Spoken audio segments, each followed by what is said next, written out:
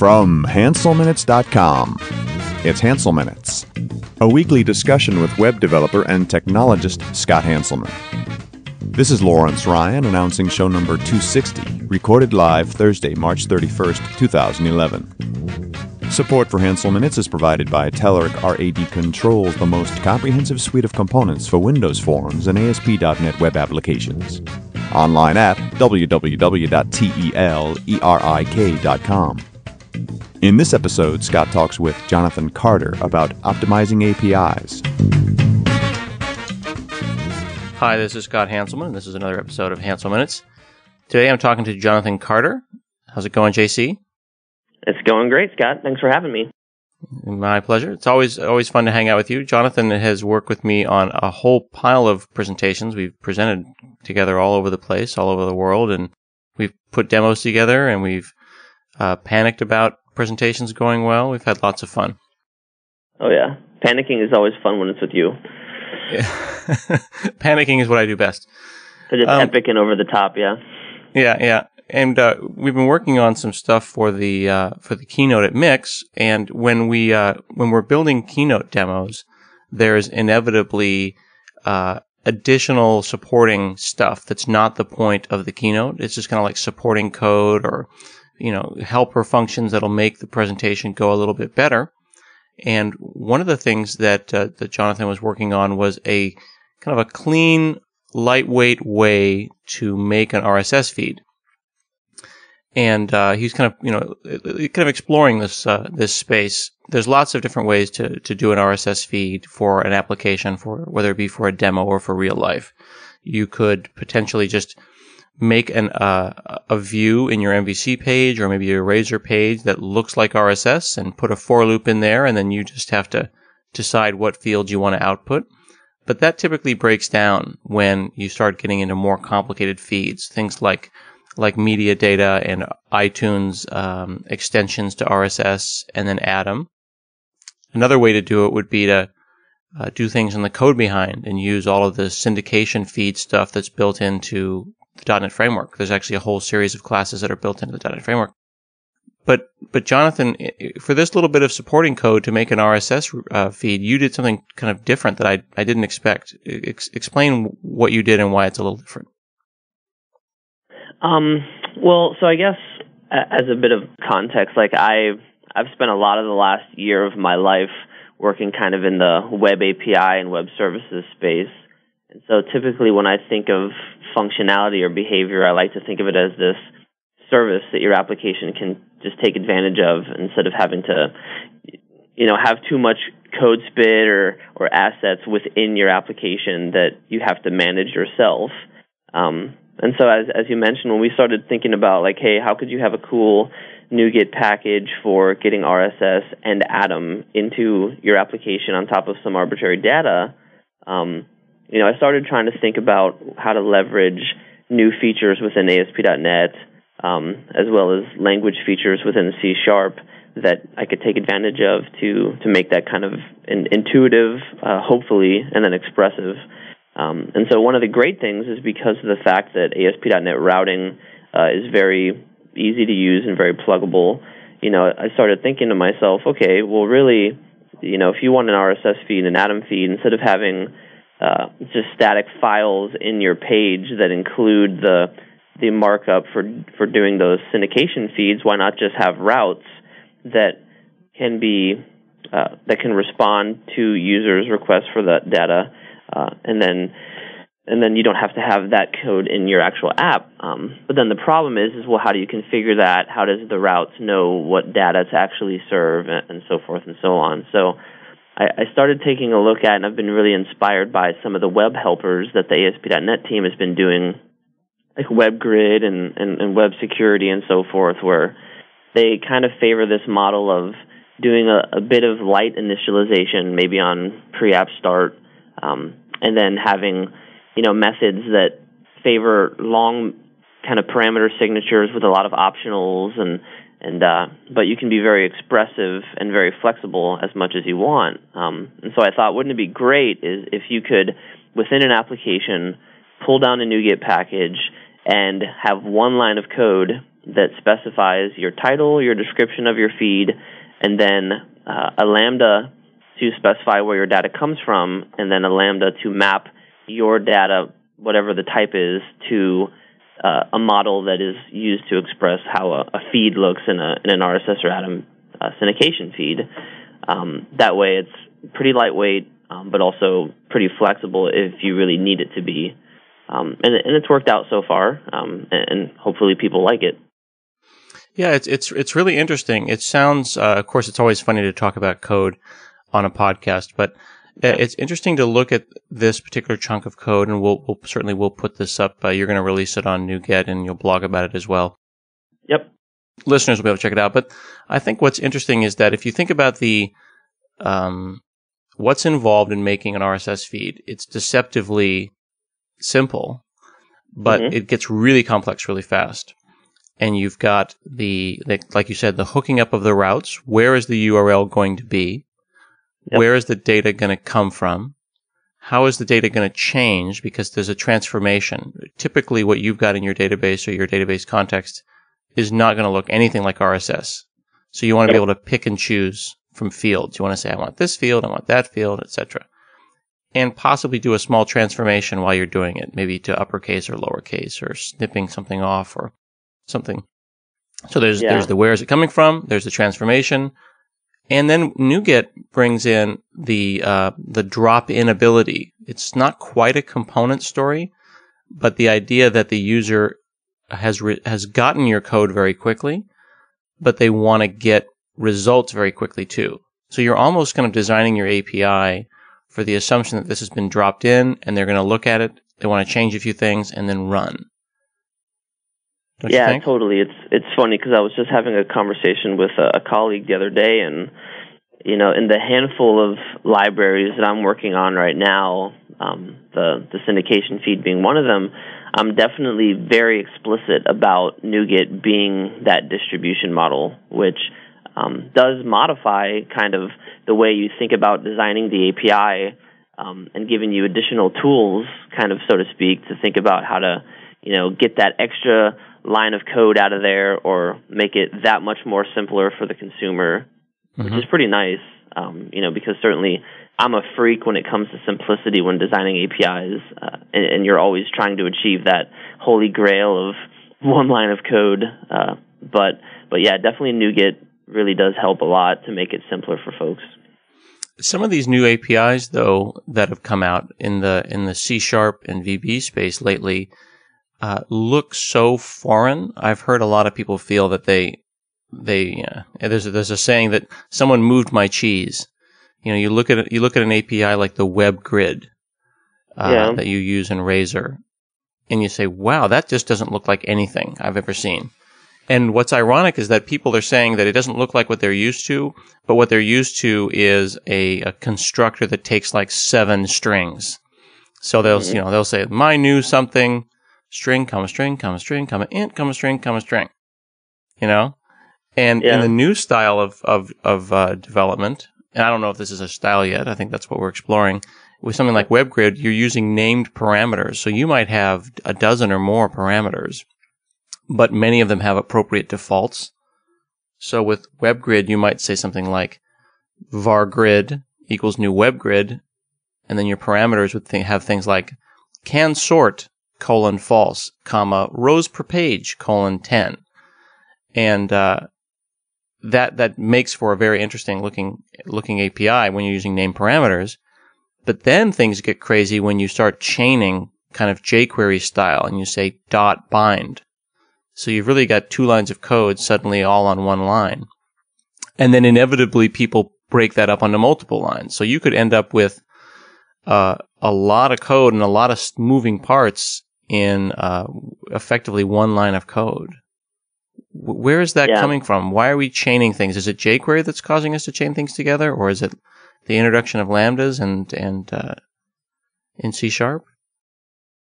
It's interesting that you say that, because I obviously can't speak on any authority, but I think that jQuery might be very responsible for that, because method chaining as a pattern has been around for a long time, but it never really became commonplace that I know certainly in APIs, until jQuery really embraced that idea of, let's get as much functionality on quote-unquote one line of code as possible, which I think is awesome and personally is an intuitive style for myself. But yeah, you do struggle, certainly when you're designing your own API, to kind of assume or hope that folks consuming your library find the same kind of style to be intuitive, which is where things get a bit problematic, because, yeah, you do have to choose between, do you want to be opinionated or do you want to be very flexible? But I definitely do think, as I mentioned, because of the fact that, jQuery is extremely popular and taken off, I have to believe that people are getting adapted to that method chaining kind of flowing of method calls style. They're getting pretty familiar with this, to where API designers can start taking advantage of it and feeling confident that they're not going to add an additional concept count to their users that causes it to be unwieldy to use. Isn't there a barrier to entry? Like, as the more fluent and the more chained you make your API, aren't you cutting down the number of people that are either going to be able to understand it or be willing to understand it? I mean, I've seen some pretty crazy fluent APIs that say things like, my object dot is dot something dot, it's like, well, really? Are we seriously going in that direction? We're going to build sentences and that feels okay? Because no one can decide, like, what is the is object? Maybe this is just me being old and an old crusty guy with a beard. But how far do you take something like this? Yeah, no, I definitely agree, and I think a lot of folks that have strong opinions around fluent interfaces agree that you don't want to try to be creating an English language if you do that kind of API. There's definitely a nice flow that you can create in the chain of methods, but yeah, when you get to the point where you're doing methods called is or do, you're almost getting a little bit way too far on the deep end. And I personally don't like that style. Another thing that I've always been a fan of is, the notion of a fluent interface really being kind of like a UI on top of an API. And so, a lot of times I've seen where, folks optimize for the fluent interface, and that is really the only kind of way to interact with a library. And that's great if you happen to subscribe to the same style or thinking that fluent interface was designed in. But if you don't, then you're kind of, a little bit out of luck, and that there's no way to fall back to a more general purpose, kind of simpler way to interface with the library. Whereas a lot of folks, and kind of a pattern that I personally like, is where you have an underlying kind of quote-unquote canonical interface that uses kind of traditional familiar patterns, tries to use as little generics as possible, doesn't go Lambda crazy, doesn't require method chaining and very cryptic, patterns that are getting more and more common. And then on top of that, you layer, your more kind of ambitious or radical things, like you just have lambdas everywhere and generics out the wazoo. Maybe you're using some dynamic stuff. And to me, that feels really good. And once again, going back to the web API metaphor, I almost kind of look at your library, the core library, as an API, and then in the same way that, different users of Twitter like different experiences on top of that service, a fluent interface is really just another way to create a different experience of that underlying library. Some people are going to like it, some people aren't. And so that's why I like to say that you should be as ambitious as you want, because, yeah, that interface or that programming model that allows me to be very expressive with my lambdas and do all kinds of stuff like name parameters and give me tons of optionals and let me do chaining. And for me, that's great, but for someone else, that's not going to be. And so kind of having that flexibility and giving people options, I think, is definitely a pretty nice pattern to go with. Hi, this is Scott, coming to you from another place and time. Are you using agile practices to manage your software development? There's lots of tools on the market that manage the steps of a project, but most of them focus on individual roles. Get ready for a solution that caters for the success of the whole team. The guys at Telerik introduced Team Pulse. It's an agile project management tool that'll help you gather ideas, estimate, plan, track progress in a common workspace. Finally, companies, regardless of their size, can use a lightweight and convenient tool that makes all the stakeholders work as a united team, even if they're in different countries. By combining intuitive user interface and the power of Silverlight, Team Pulse removes the roadblocks that you typically face in applying Agile in an effective manner. No more lost data, no disparate systems, no lack of critical analytics regarding the health and velocity of your project. See for yourself. Get a free copy for 5 users and 1 project at Telerik.com/TeamPulse. And please do thank Telerik for supporting Hansel Minutes on their Facebook fan page, Facebook.com/TELERIK. Telerik. We do appreciate it. There wouldn't be a Hansel Minutes if there wasn't Telerik helping us. I like that. I think that really resonated with me that you said that it was a kind of a UI. I mean, it's like the API might be the command line and the Fluent API might be the GUI. And you want to give the person the flexibility to do both, and you may not have complete fidelity in the UI. There may be stuff you need to drop down to. Yep. But like, for example, I'm looking at some code right now that we'll include a link on the show notes where we register a data feed, and we basically say, all of my data is here, and here's how it maps, and here's some additional fields, and it's like 23 lines of code, 24 lines of code. Mm-hmm. It's actually 1 line. Yep. It's like data feeds.register, and then there's 24 lines of very nicely, cleanly indented code, and then this. And could this, as it is, be done not in 1 line? I mean, have you designed this that same way, where there's the Fluent API and then there's the underlying stuff? Yeah, so I mean, it could definitely probably be much better, but there is an overload of the function that doesn't use generics and also doesn't enforce lambdas within the kind of the same context as the method call, so you can pass the kind of all-encompassing feed settings or aggregate object that contains all of your settings, and that allows people that if they want to feel like they're being a little bit more imperative or pulling values from some external data source and they want to do it that way, they can. Some of the things that the people who are listening may or may not be familiar with, because everyone has a different level of code and ability and a familiarity with the system that varies, but you've got some IEnumerable of T, right? Which means that you're going to spin over something or spin through some data. But then you've got some func, FUNC. So, for example, one of the parameters that you take in, you've got a func that's a generic of context and IEnumerable of some entity. So, at some point, there are programmers that will struggle with that level of genericness or indirection. Can you talk about what a func is and how and why you would need a func of T context of IEnumerable of T entity, and why that's so powerful and why it's something that folks should learn? Yeah.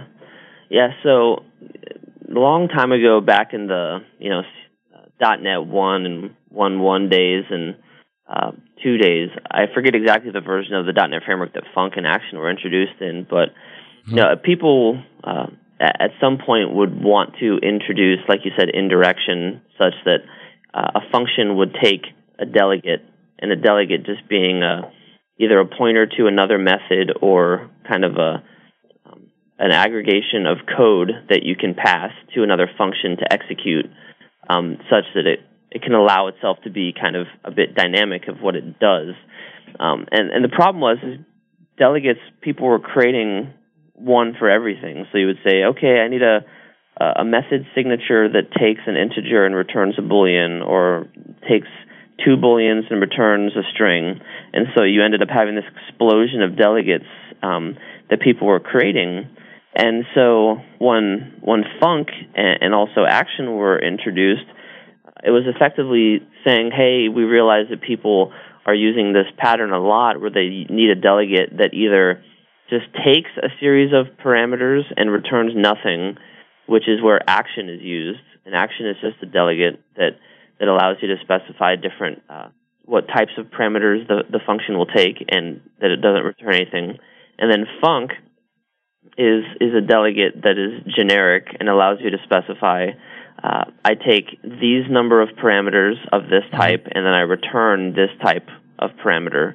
And so in the case of the kind of syndication feed registration method you just mentioned, where you have a parameter that's of type func, context, comma, IEnumerable, what that's saying is that represents a method or a block of executable code, such as a lambda, that will take a context parameter, whatever that might be, and that's a generic type that we were talking about, and then it'll return an IEnumerable. So this block of code or this method is responsible for responding with a list of data that it can optionally retrieve from this context type that is being given.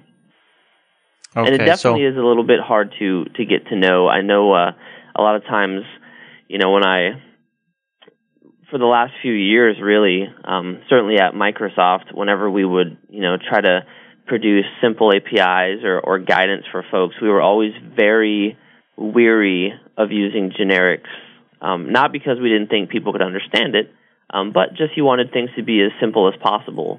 And generics is, of course, another concept thing that you need to grasp and understand. And so when you kind of add on top of that generic delegates and then lambda expressions, things can get a little bit hairy quickly. But, I'm hoping to take the stance of being a bit opinionated and thinking that people will like the expressiveness that you can have with those type of concepts and language features, and will hopefully embrace them. But if they don't, then make sure to provide them with a more simpler version of the API as well. Yeah, there's definitely a level that one could take it in designing an API like this that would be almost too much. It would be kind of if one could call an API obnoxious, one could go too far and have totally. Funk, and it's just like, really? Come on. But at the same time, with something like this, where you're basically you need to pass a chunk of functionality, into your API, and kind of in the old days, you would say, well, I'll take something of a certain interface. Yep. So you might have said, I want to register, and hey, that thing that's going to provide me and my feeds all my data? We'll have an iFeed provider thingy. And then you'll go and you'd make some interface, and then the idea would be that the user would implement that interface. They'd have to go make a custom class, and then they'd have an iFeed provider mapper object thingy, and then they'd pass that in. But the func, it's like a generic way of saying, you give me one of these, and I'll give you one of those. And then the provider can literally just be a lambda. And like you said, a lambda is like a little script block almost. It's like a C# or VB script block that says, here's the little bit of mapping, or here's a little bit of work I want you to do. And it I think, and I've had this conversation with Rob Connery, I think it makes .NET more fun and feel more dynamic. I think it's funny that Ruby guys and they take all this stuff for granted because they're throwing these kinds of constructs around all the time. I think that .NET programmers, we kind of need to raise our game, don't you think? We need to start familiarizing our stuff with this. Yeah, it's funny because obviously as people are starting to notice, JavaScript is just exploding, and now with Node.js, and it's people are wanting to use it on the server and the client. But and I love JavaScript as much as everyone else because it's a very expressive language. But in many cases, C# lambdas can actually be much more expressive and compact than what you could even do with anonymous functions in JavaScript. So like you say, when I write or use an API that's kind of lambda, I don't want to say lambda heavy in that it's just completely over the top and unnecessary, but it makes use of lambdas where applicable. It does feel very fun because it's kind of like scripting, or man, it feels like it's fluid as you're writing the code. You're kind of from one parameter to the next. Certainly, if you have a method call or an object where lambdas can interact with each other, which can get a bit weird. But once you grasp that concept, it does start to feel very dynamic and very fluid, and it can make it more joyous. If that even doesn't sound ridiculous to use the API or even to write it. No, it doesn't. It's funny that you say that. Rob and I have been talking about this, and this has kind of been a little mini crusade of mine internally about if we at Microsoft are always focused on programmer productivity. Yep. And if we would spend more time focusing on programmer joy, programmer productivity would fall out of that. I mean, me and Rob, I keep bringing up Rob because I think of Rob Connery as being someone who is very joy focused, right? Here's a guy who lives in Hawaii, right? Yeah. He could live anywhere. He lives in Hawaii because he is optimizing for surfing. And, he and I did a show a couple of, a month or two ago on Web Matrix. And we kind of proposed the idea that Web Matrix wasn't necessarily for who the marketing people said it was for, right? The marketing people say that it's for like these, they call them the breadth developer, right? It's the young kids and the hobbyists. And we proposed that it's probably also for the crusty old programmer who wants to optimize for fun. And we went and we wrote the This Developer's Life website in Razor and in Web Matrix because it was more fun. And, when I started using your data feeds API and exploring that, I just said, well, this is fun. It gets out of the way. It's a difficult thing to describe why one API would have joy and another one would not. But I don't know. It's a break from the tedium to get so much done in so few lines of code. And I think that the .NET community, the open source community, and Microsoft themselves really need to take a cue from the Ruby folks and from the Python folks and from some of the academics that are really looking for expressiveness in their language design. And again, productivity almost doesn't need to be optimized for as much anymore. Yeah, I definitely agree on the productivity point. I remember, one of the things that really was a stark reality to me was seeing how successful iPhone development and Facebook development was when, for the longest time, the Facebook platform the documentation was horrible, and it was a very crusty API, and very much the same way with iPhone development. But the thing is that those two platforms had a great ecosystem that was very fun to develop and very satisfying. And so, I kind of realized that productivity should not be the first kind of the high order bit in that kind of scenario. You definitely want to, if you can do it, great. But it's funny that you mentioned the thing about Web Matrix, because I've been working on another project that's called Mercury, and when I first started it, it was going to have some web components to it, and I originally was going to use MVC just because that's what I've been using for years, but I kind of decided that I wanted to give ASP.NET Web Pages a try. And, I liked Razor in the context of MVC, but I also, used to work in a PHP shop before kind of embracing the .NET world, and I wanted to see what it felt like to get back to inline pages and, keeping things very simple and not feeling like I have to architect an entire pipeline for every form. And I've actually been loving it. And so I totally agree that it's interesting that Web Matrix and ASP.NET Web Pages has been targeted towards kind of the breadth hobbyist. When I'm using Visual Studio 2010 Ultimate and doing quote-unquote pro development, and I find it to be a great experience. And there's so much in the Web Pages runtime even that is really awesome.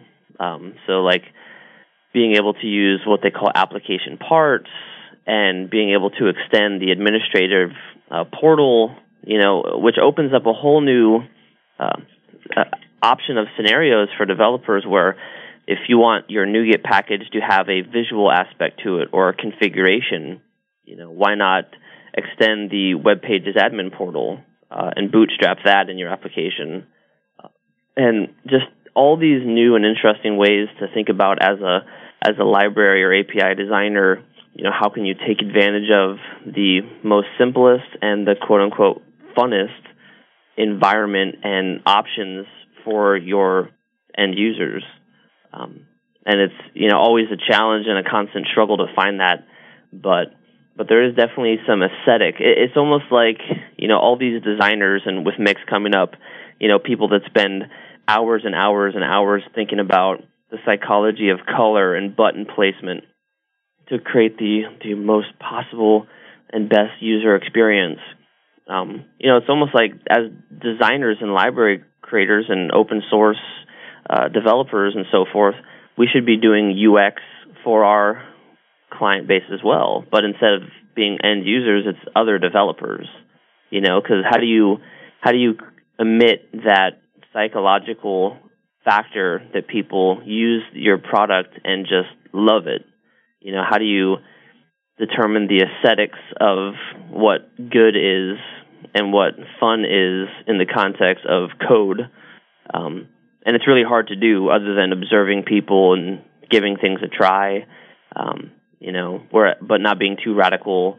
You don't want to start making APIs where only like 2 people in the world could ever consume it, and they think it's fun purely because they're megalomaniacs. You want it to be fun for everybody, or at least for most people. So yeah, API design is definitely an amazing and interesting space, both from the kind of web API at the internet web scale, and then also within libraries too, just because you're trying to make assumptions about how people work that you can only assume is how they work. And so it's kind of satisfying as an API designer to be proven that it's right. I was watching this TED session, and this is a total tangent, but I love TED sessions, and I'm sure you do too, Scott. But there was a woman who was talking about spoken poetry and how, it's scary to get into, but when you get out on stage and you speak the truth and you speak yourself, and somebody in the audience clicks with you because they feel exactly the same way, it makes it so worth it, and it doesn't make it scary anymore. And it's kind of a weird analogy, but I totally feel like, putting yourself out there and creating an open source project is very much the same way, where it can be very scary, and you're not sure if the decisions you're making as far as the API design is the best one possible. But you take a chance, and there's going to be people that click with that, and that's a pretty cool experience to see somebody come back and be like, oh man, this works so great. I spun up something within 2 hours and went home feeling like a hero. Versus, creating software that is only meant for the largest enterprise and takes 7 Oracle engineers and 9 months to get working. Sure, that could be successful, but nobody wants to do that. So yeah, it's interesting, and for any folks that are hesitant or not kind of getting on board with trying to put themselves out there and do open source software and share their ideas, I would always encourage people to do it, just because it gives you a level of satisfaction that you can't otherwise get. Yeah, definitely. I like the idea that we spend so much time having design committee meetings and bringing people in and asking them how this color makes them feel or that pixel makes them feel. It's okay to have the same kind of an experience with an API and to say, I don't know why this feels better. I don't know why this is a better API, but I know it when I see it. And this API makes me happier over that API, and I will have more fun writing my code this way than that code. So I really like the idea of having not just design reviews for frameworks and saying, is this correct, or does this follow our rules? But will people have more fun doing it? I definitely appreciate that. Thanks for chatting with me today, Jonathan. I appreciate it. Yeah, thanks a lot, Scott. This has been another episode of Hansel Minutes, and I'll give you links to Jonathan's blog, and you can follow him at Lost in Tangent on Twitter. See you next week.